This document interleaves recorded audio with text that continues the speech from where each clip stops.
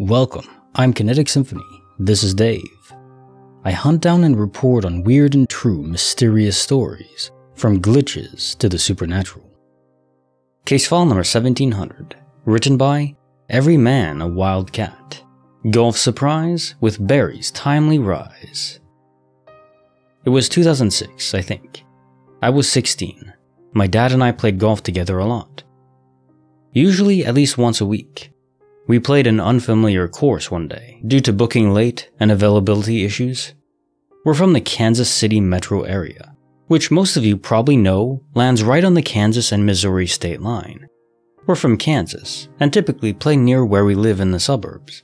But as I said, this particular day, we were forced to play a long way from our house, probably 20 miles, and on the Missouri side.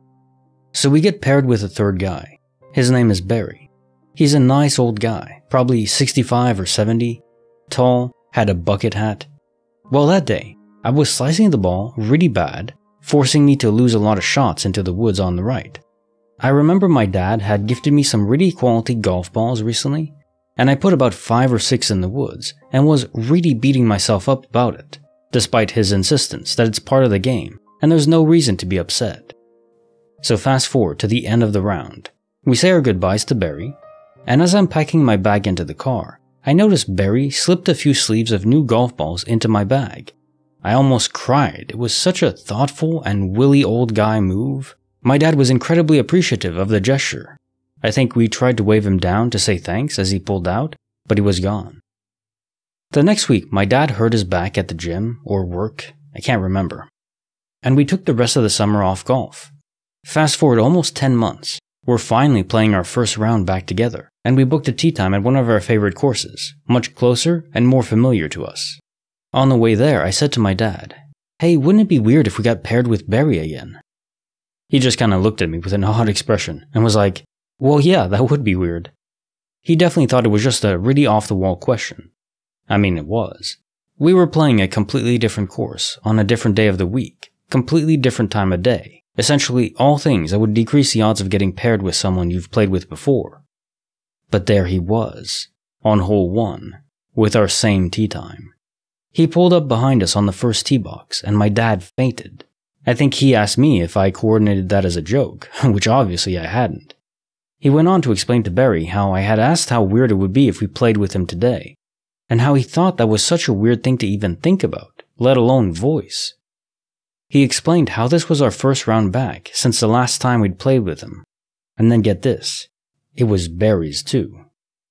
He was a regular golfer like we were, but for some reason, he hadn't played since the exact last day we played together either. We went on to have a perfectly fine and normal round of golf. I think he put more balls in my bag when I wasn't looking, though I didn't lose as many this time. And I think my dad got his business card. Insurance salesman, maybe? We joked about how we needed to stick close to this man, because it seemed like fate that he was paired with us twice. If my dad was still alive, I bet he'd have that business card somewhere. I kinda wonder what old Barry is up to. I suppose you could chalk this up to the ultimate coincidence. But the amount of things working against coincidence is hard to buy.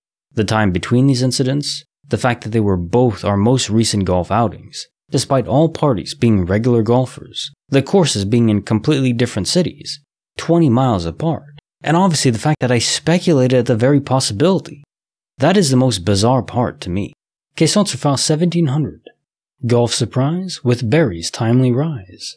I think you and your dad were onto something. I think this was a guardian angel event where this guardian angel wanted you to interact with Barry, you and your dad. Maybe just one of you, but probably both of you. And so arranged enough dominoes of fate in order to lead you towards meeting him again. It's like, this is your clue, guys. Do you get it? Come on, catch on. That's the process in the guardian angel's mind.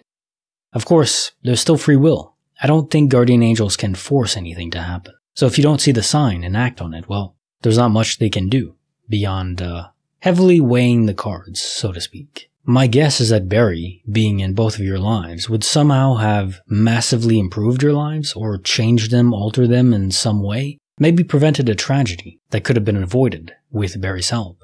Something along those lines. Case file number 1701, written by AGB5's Ocean. Anna's necklace bond from the beyond. So I had been friends with this girl that I met on the internet since I was 12 years old. When we were 16, we finally got the chance to meet in person and spend a week together in a cabin. When we met, she gave me this handmade stone necklace.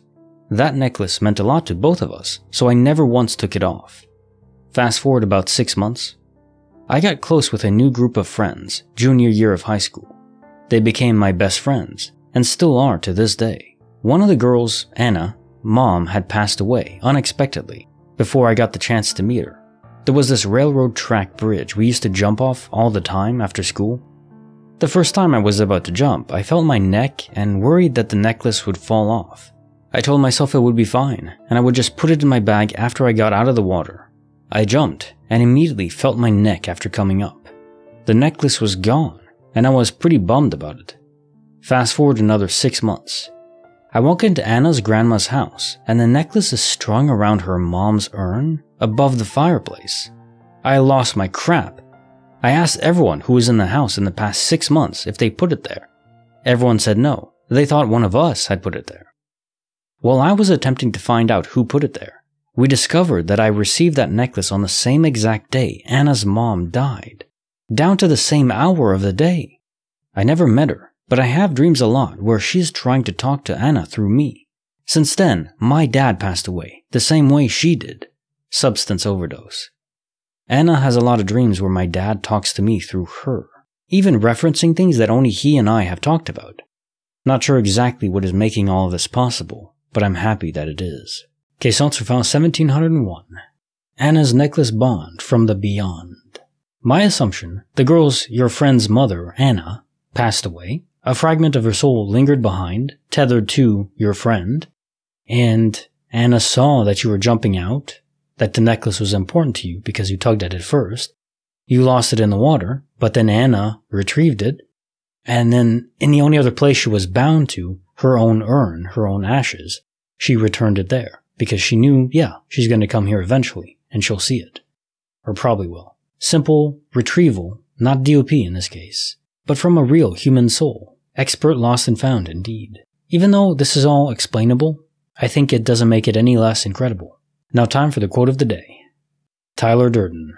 You are not your job. You're not how much money you have in the bank. You're not the car you drive. You're not the contents of your wallet. You're not your freaking khakis. From the movie Fight Club. People do assign their value tremendously to the money they have, their material possessions, everything like that. But no, who you are really is your personality, your choices, the things you act upon, not the things you've accumulated. That isn't to say that money doesn't matter at all, or that wanting to have more money is bad. It's just there's a threshold where if you cross it and you become obsessed more towards the obsession part, that's when it becomes a problem. And I think a lot of society, especially in the US, is geared so much towards these material things and losing sight of what really matters, having free time to spend with people that you care about. Is there anything that could matter more than that? I don't think so. Like everything in life, it's always a balance, and try not to let it skew too far in one direction. Like the video, subscribe, hit the bell. Kinetic Symphony signing off.